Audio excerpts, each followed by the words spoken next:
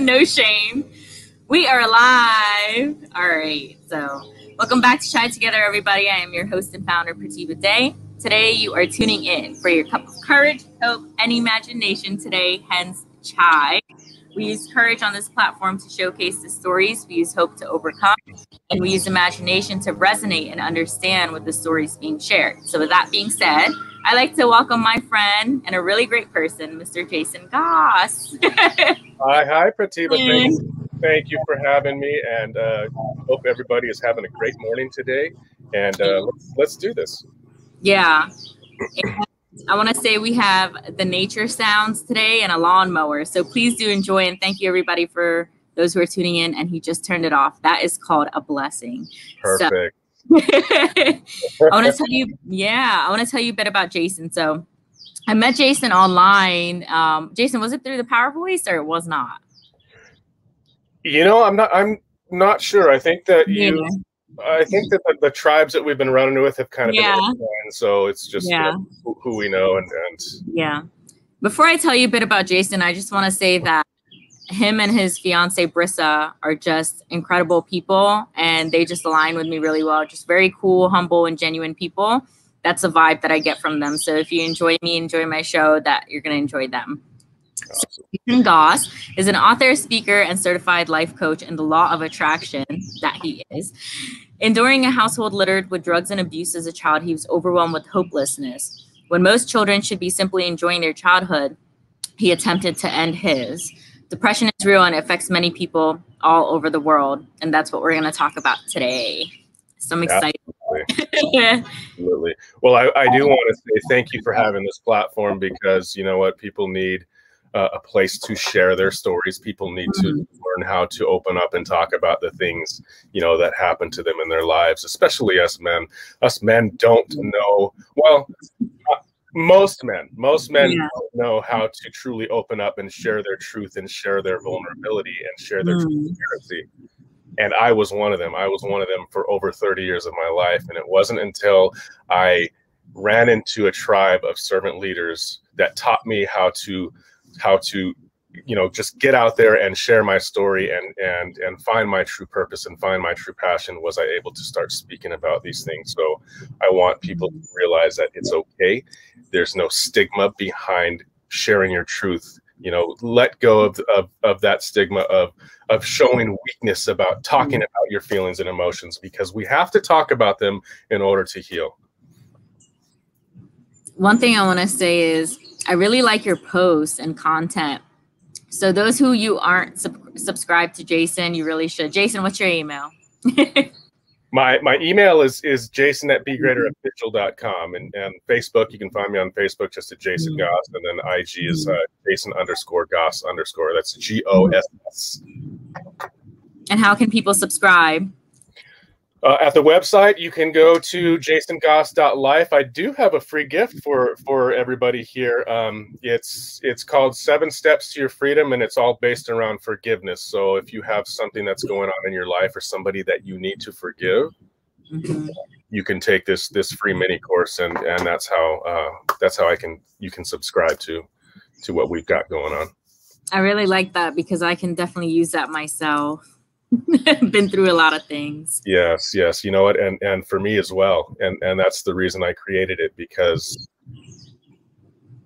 I didn't forgive my mother in my life for so long, and it just held me back. It basically, you know, kept me from moving forward in my life. And until I was able to do that, that's when I really started to excel and started to grow. So it's huge. Forgiveness is huge. It's not for the person that you're forgiving. It's for yourself. Where do you want to start? Do you want to start in childhood? I'll start in the very beginning. So I just, you know, this blows my mind, because I was never able to do this. You know, I was never able to come out, you know, on a stage or come out in front of a camera and share my story. And it wasn't until about 7 months ago that I was able to do that. But wow, how many of us grow up with limiting beliefs because of things that happen to us as a child? Me. Right. Ever since I was about 4 or 5 years old, you know, when my memories really started to come to me, the only thing I can remember is sounds of my dad beating my mom. you know, in Wow.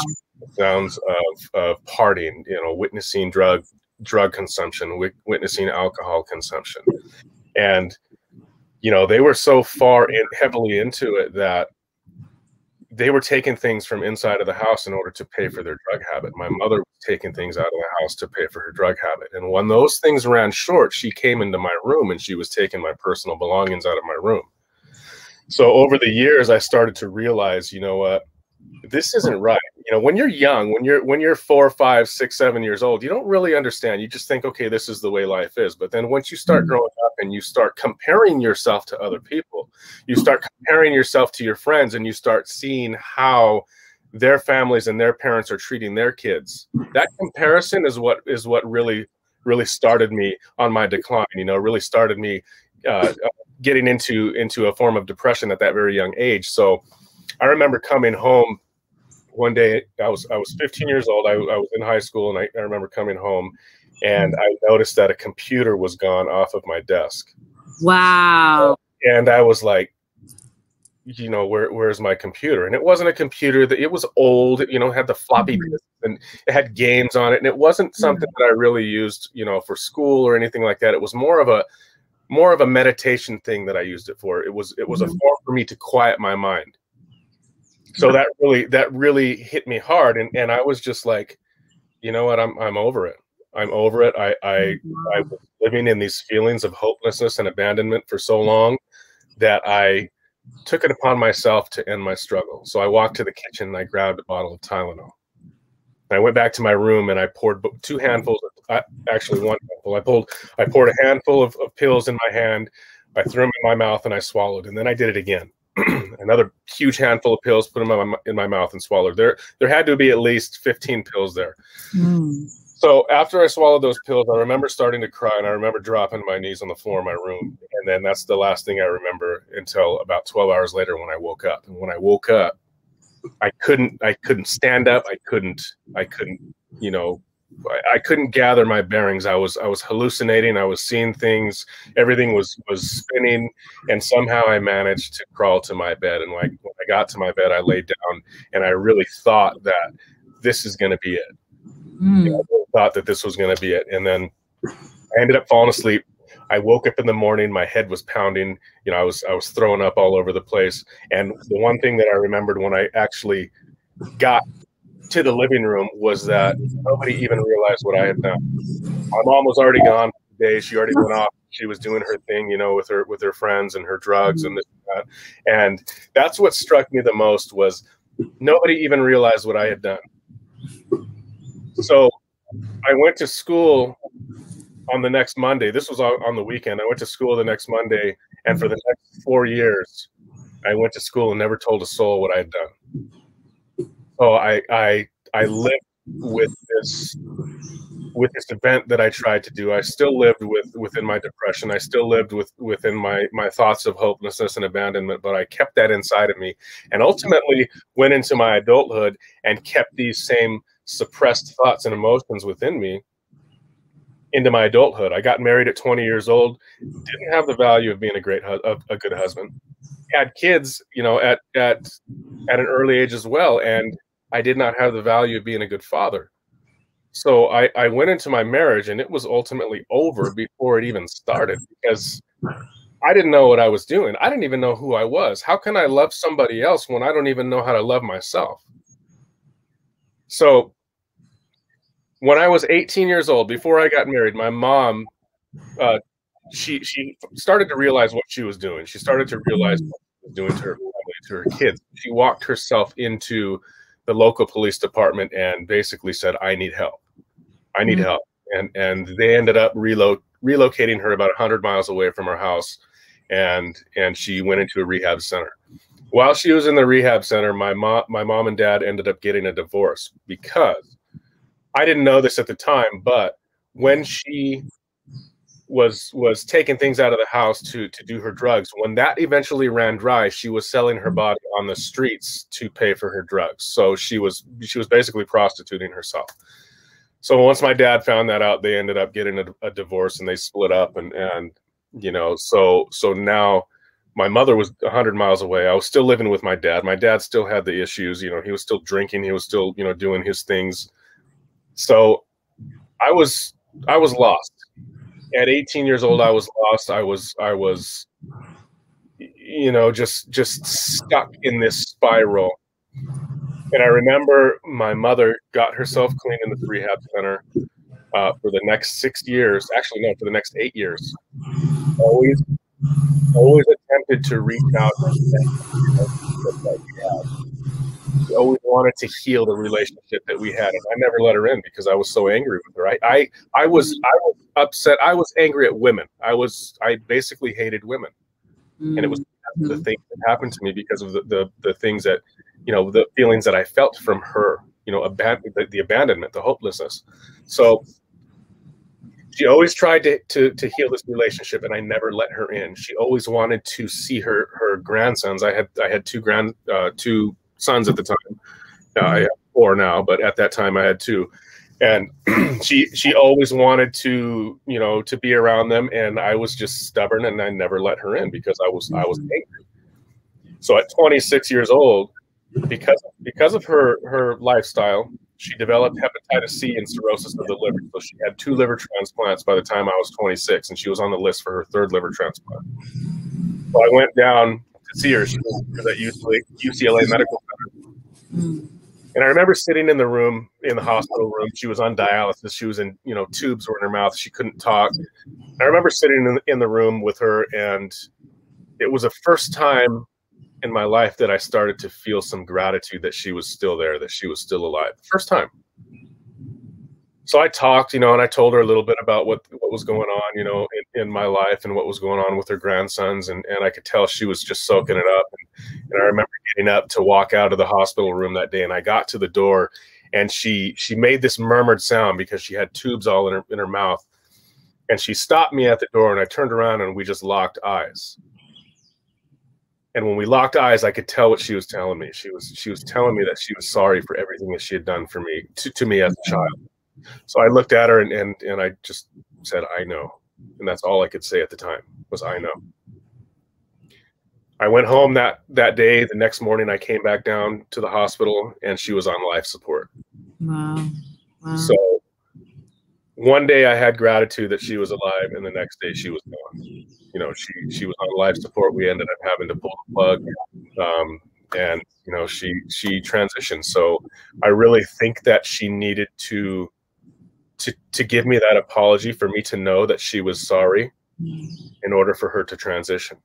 But after that happened, I went into the darkest place of my life, because not only was I living with the thoughts and memories as a child from the things that happened to me, but now I had this unmeasurable amount of guilt for not letting her back into my life when she cleaned herself up. So my marriage crumbled. My relationship with my 2 boys crumbled. I didn't know how to see any gratitude in my life. So then after I divorced my wife, actually my wife divorced me, and I don't blame her one bit.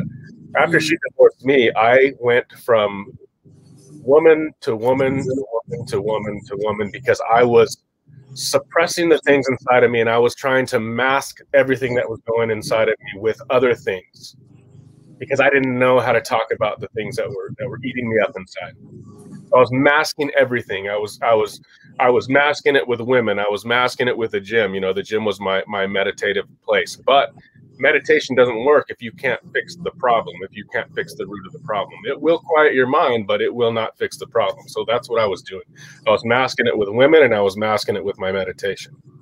So when I was 32 years old, I was sitting at home in my apartment, in my quiet apartment, because, you know, I just thrown everything around me. And when you're by yourself, you have so much time to really sit there and think about the things that happen to you in your life, and what you're doing, and what type of energy that you're creating for yourself, and the type of energy that you're expelling out into the universe. So I took it upon myself to drive down to where my mother was buried. Wow. Something hit me this day. I drove down to where she was buried, and I remember stopping at a floral shop and getting some flowers and pulling into the cemetery. And as soon as I got out of my car, I felt the hairs stand up on the back of my neck, and I started walking to her grave, and I started crying, and just, you know, I was like, oh, it's coming, it's coming. So I get to her gravesite, and I just let it out. I tell her everything. I tell her all of the things that she made me feel as a child, all of the things that I wanted to say to her growing up as an adult. I yelled, I screamed, I cried, I was on the ground. But what I did that day was I released everything inside of me. I spoke about my thoughts and my feelings and my emotions, and I didn't hold back. And what it was it wasn't what I needed. It wasn't what she needed to hear. That's not what it was. It was me giving myself the grace of being human to realize that I had thoughts and emotions, and I acknowledged them. And that is the message that I want to tell people that are going through things in their life, or that have gone through things in their life that have suppressed them. Talking about your feelings and emotions is not for the other person. It's for you to understand that you have feelings and emotions. You're giving yourself the grace of being human. And that's what we need to do to heal. Taken by your story, Jason. You tell it so well. I was just blown away. It's like we could just hear you like for a long time. Well, it was definitely a long ride for me. I mean, I lived inside of depression since I was up until I was 32 years old. And how old are you now? I'm 39. See? Well, I can definitely relate to you regarding no one checked on you, because I did things such as you did, like in your position, and no one checked on me. No one noticed. Like, for example, my parents, when I got, you know, different earring, or like, you know, noticed things on me because they weren't paying attention to me. And it's like, for like 3 years, you didn't even notice, you know? But yeah, paying attention to your kids is really important. And one thing I want to say regarding, you know, your mom was holding on, you know, for the forgiveness and the interaction with the eyes, and then it was her time to go. But the fact that you're blessed with that moment, I feel like it was some kind of healing and closure, because if you didn't have that, it may have been possibly worse for you. What do you think? Absolutely. Absolutely. I think that for me, that was necessary. I had to see that. I had to know. I had to know that she was okay to go in the end. You know, maybe not so much at that moment, but now it gives me gratitude that we had that moment, because I know that she was, I don't want to say she was necessarily at complete peace, but she had some sort of peace when she went. And I truly believe that the day that I went to the cemetery and spoke to her that day, she heard everything that I needed to say. And I know that she's at peace now. And I know that I'm at peace. You know, and I wasn't for a long time. And even after that day, you know, even after going down there and releasing everything and releasing that weight off of my shoulders that day, it was my starting point. It wasn't the time that I actually healed, because, you know, we develop we all have a thermostat setting. You know, we all download the files that have been, you know, given to us throughout our lives from the time we're born up until now. And even after I released everything that day, you still will tend to go back to the person that you have been for so long, because you're basically operating like a computer program. So it takes consistent awareness on where your thoughts and emotions are coming from in order to make that change. And I've been on that path since I was 32 until now. And that's basically what I teach other people now, is how to gain that awareness and how to recalibrate your mind and reset that thermostat setting to become the best version of yourself. Wow, that's incredible.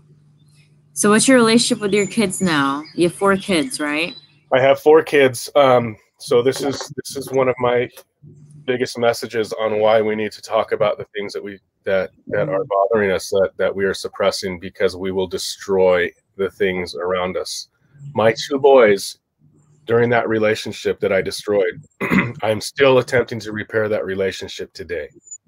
Wow. So we need to talk about things and not suppress them, because the energy that we expel to other people, it's not for me. It's for me, the things that I experienced as a child are nothing compared to the people that I hurt along the way in my life. So that is the biggest message that I want to give people. You know what? Surviving is easy. For me, when I look back, surviving is easy. But when you hurt other people because of who you've become, that's the hardest part. So my relationship with my two boys during that marriage are still damaged today. I'm still attempting to repair that. And what we need to do is not focus so much on the lack, because as humans, we're designed to focus on lack. That's just the way our brains are wired. What we need to do is look at things from a different perspective. Look at things and see the gratitude in the situation. So I look at that, and I look at the relationship with my two boys right now, and I think, this had to happen to me in order for me to gain my awareness and to make that switch, to break the cycle.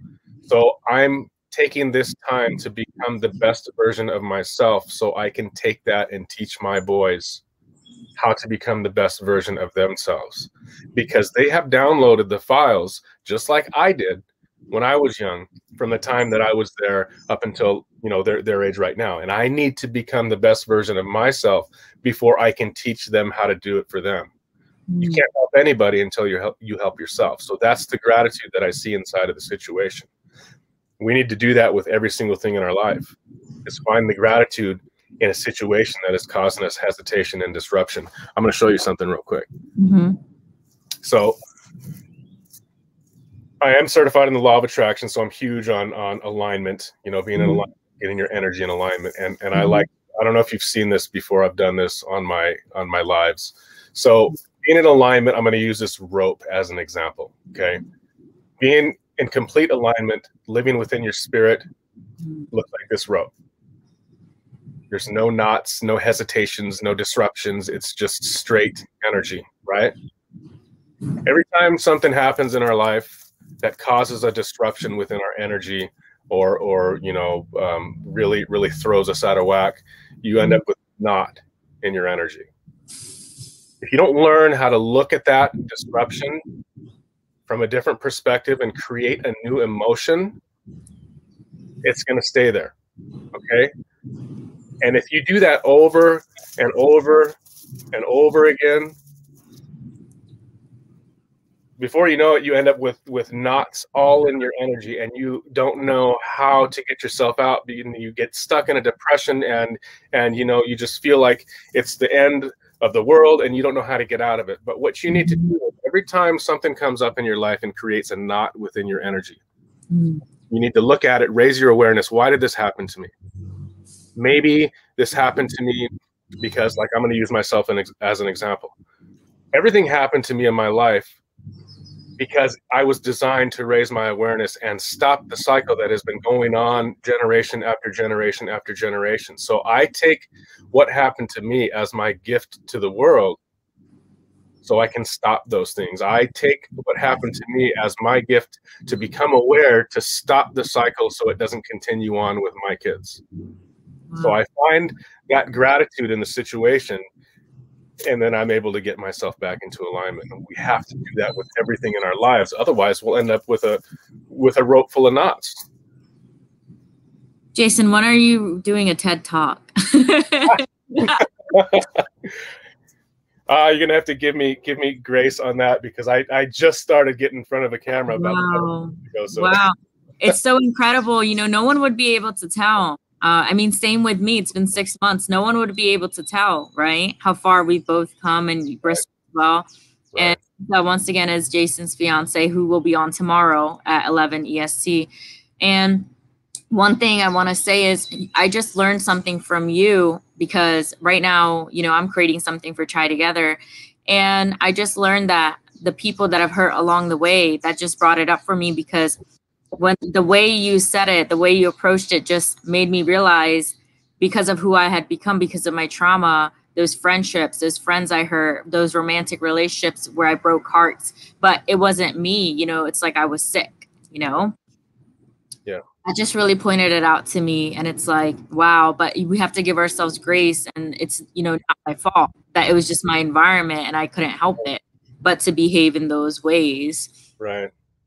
What would you say to what would you say a practical step can be for someone who, you know, is feeling clinically depressed? Like, for example, do you suggest them find a mentor, someone who can uplift them, such as like Les did for me, you know, Les Brown? Like, what would you say to someone who is really down and about right now? I would say number one is change your proximity. Mm-hmm. Find people that are going to uplift your spirit, like you did, Les Brown.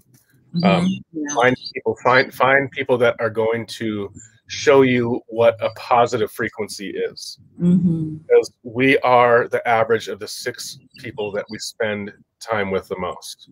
You spend time with 6 people that are in a negative state, you're gonna, or five people, you're gonna be the 6. I think that's how it is.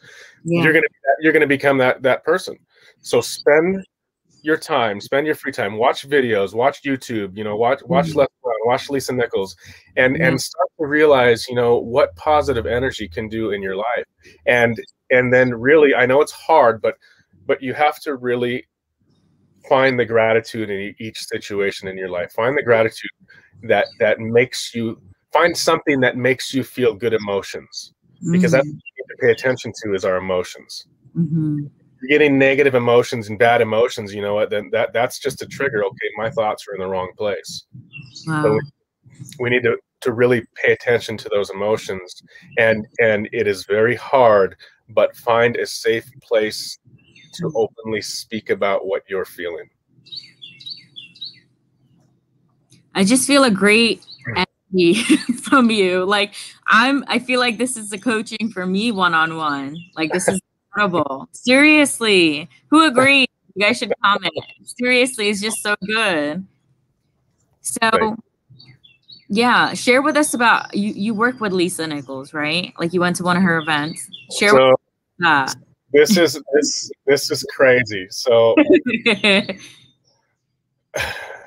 when me and Brisa met, or not met, when we reconnected, I was, you know, I was on my path of recovery, but I wasn't there yet. So Brisa was already working with Lisa. You know, you'll hear more about that. More about that tomorrow. So she was already working with Lisa.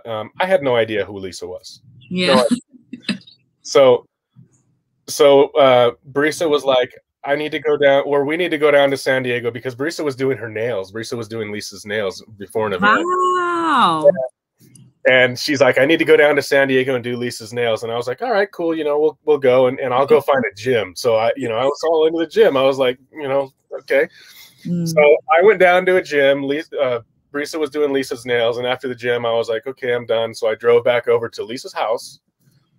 And they're like, oh, come inside. So I went inside, and you know, I didn't know who she was. She offered me barbecue, and so I'm sitting there eating barbecue chicken and sitting in her living room. And then she starts talking to me, and this woman has the most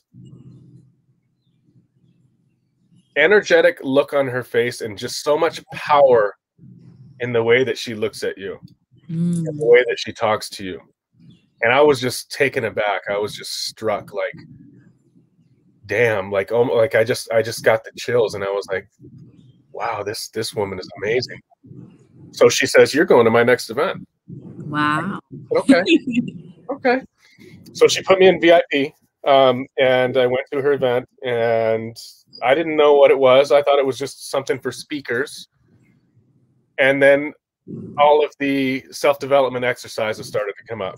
And right away, my internal protection system was like, nope, this is not for me. I'm going to get up and I'm going to walk out of the back of the room. So I got up and I started to walk out of the back of the room. And Lisa from the stage said, Jason, turn around and go sit back down, because this is for you.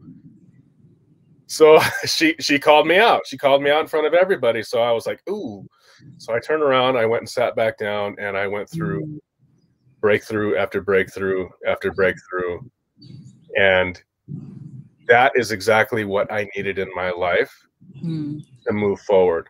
And ever since that day, I was introduced to everybody within her tribe, and now my tribe. And they've taught me how to just openly share my story and package everything up and get my message out to the world. Wow. Yeah. Yeah. Like, Les did it for me. Lisa did it for you. Absolutely. We're all friends. Yes. Friends. This is incredible. Wow. So do you really find that that was a pivoting moment? Like, do you feel like that was the growth? Oh, yes. Yes. You know, and it just goes to show you that the universe works in mysterious ways, but the energy that you put out there ultimately comes back to you. So when I learned to change, you know, when I went down to talk to my mother, that was a pivoting moment. So my energy started to shift, and when you start to emit positive energy, positive things come back to you in your life. So I feel like, you know, because I was emitting positive energy, all of these positive things started to happen to me, and this was an absolute pivoting moment. This was like I was climbing the mountain, and then finally I saw the valley, and that's what it was for me. It was like, this is what I'm here for. This is my passion. This is my purpose, and this is where it all came to fruition. Share with us a bit about, you know, the time you were with Brissa at the time. So how did you change, you know, as a man, as a person towards her?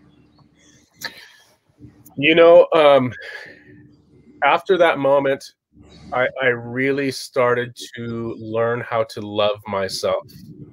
I really started to embrace everything that happened to me as a child. I started to embrace everything that happened to me as an adult. All of the failures that happened, that I thought that I was experiencing. I started to learn how to change my perspective and realize that they weren't failures. If you look at the word FAIL and break it down, you know what fail is: finding answers in life. So I started to really learn how to change my perspective on everything. And I started to learn how to love myself. And when you start to learn how to love yourself, and you can ultimately love other people with everything that you've got, with your soul, with your spirit. So for me, that is what, you know, our relationship is all about, is we love ourselves first, so that we're able to show each other our ultimate, you know, love of loving each other. And I know people ask us all the time, how do you have a relationship like you guys have? How do you guys, you know, do the things that you do? The secret is loving yourself first, because you can't love somebody else until you love yourself first. And when you're living within alignment, when you know how to get yourself in alignment, then everything else just follows. You know, there's nothing else. You don't have to work hard at it anymore. You don't have to sacrifice anything. You don't have to, you know, try and change somebody, because when you live in alignment within your spirit, it all falls into place, and that's the secret. Jason, this is all making me reflect on my own life. Honestly, you know, it's the morning time. It's really like, wow, you know, it makes you think about your own stuff. Right. Wow. Share with us about the stuff you and you know, Brissa are doing now. So like you were sharing about the camper with me, like what are the sacrifices you've had to make, you know? I'm going to share the camper with everybody right now. Yeah, okay. So, you know, when we embarked on this journey, when we realized what we were here for, we realized that, you know, I worked in the water industry for 13 years, and I was, you know, I worked in heavy equipment before that, and then when I was in the water industry, I worked out at the base for the Army, and you know, once we decided to do this, I was like, it's going to take an investment. You know, we're going to be all over the place. We're going to be at events. We're going to be taking courses. We're going to be doing this, doing that, and it's a lot. You know, it's a lot. Yes, it is. So, you know, our coaches have just really instilled in us, if you want to make change, if you want to grow, you got to be radical. You got to take radical action.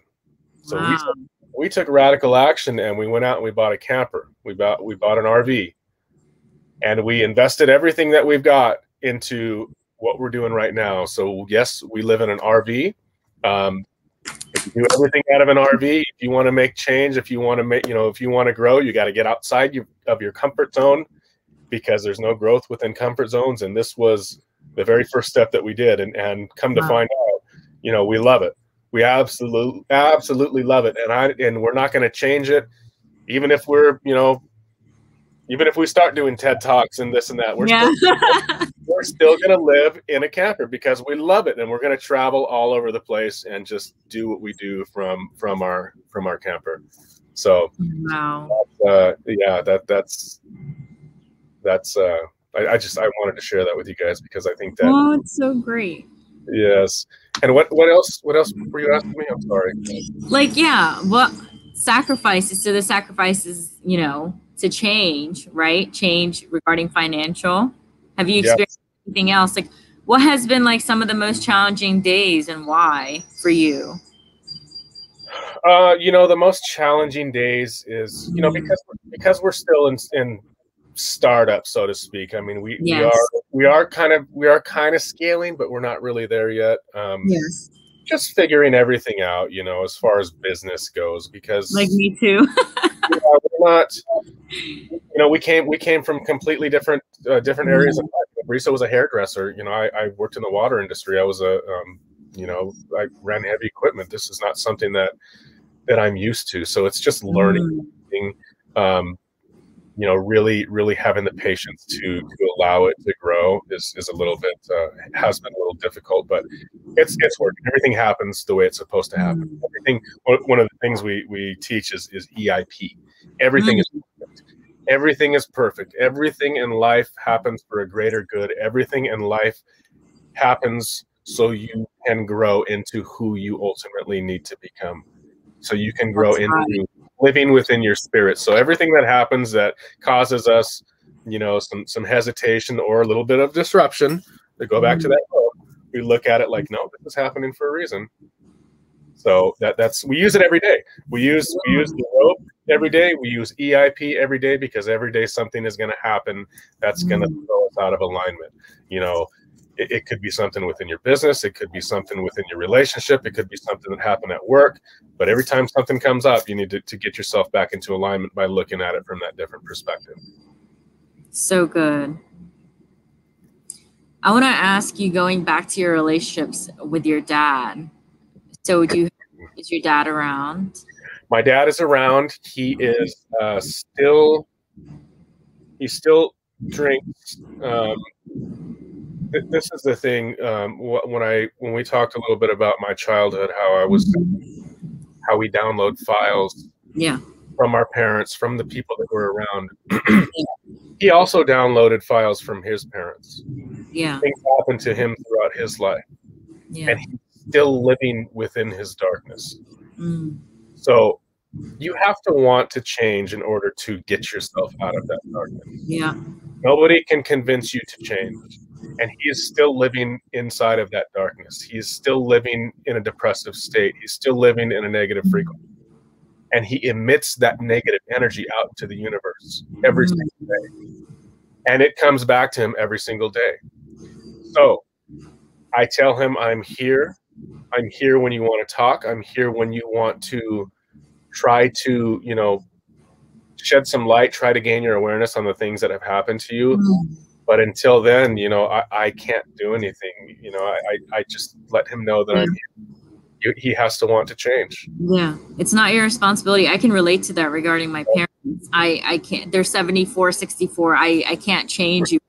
You know, it's you know, they're on the other side. If you follow Sadhguru, like Sadhguru says, once someone goes off to the psychotic realm, like, you know, that's the other side. And it's really hard to come back from psychotic. That's why it's really important to take care of our mind. And I think the sacrifice you and, you know, Brisa has made to, you know, do this for people, to help people. It's, even though it's a startup, it's like we already see the end result, right? Like that's your dream, that's your goal. So I really feel like this is important and needed. And very few people go on this journey, you know, to embark on this journey. You and I are too. And like, it's not easy. Every day I can say, like, I'm doing this alone. Like, I don't have a team yet. I don't have a partner or anything like that. So it's really just the people in my programs, right? Support one another and really just doing it on my own, to have that mindset to wake up every day like, okay, I have to get this done. You know, I'm on my own now. Like, it's no more, you know, relying on parents and things like that. So it's, I have to do what I have to do. I think what it comes down to. And I also may get a camper. Like, I really think, because, you know, paying monthly rent, it's like, it just goes, it's not your own, you know. I want to ask you, like, how can people, you know, who are tuning in right now, you know, support you and Barista more? You know, I think just live by our message, what we put out there. You know, find the gratitude in your life. Really find the gratitude in your life and spread that to other people, because so many people need to see positive things in their life, especially with what's been going on, you know, Yeah. this pandemic, and everyday people are losing loved ones, and it's very easy for people to fall inside of a depressive state, whether it be, you know, like Brisa she speaks to stroke survivors. You know, Yeah. there's so many things in life that cause you to fall inside of a depressive state, and people need positivity. People need hope. Yeah. So just, you know, start a conversation with somebody at a grocery store.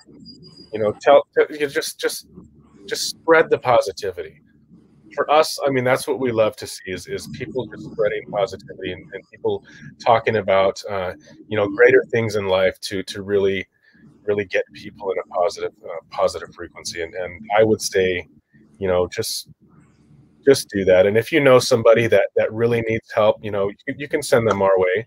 You know, if we resonate with them and our message resonates with them, then, you know, that would be amazing. But, you know, sometimes people aren't ready for that, and the people that are not ready for that, just try to instill positive things in their life.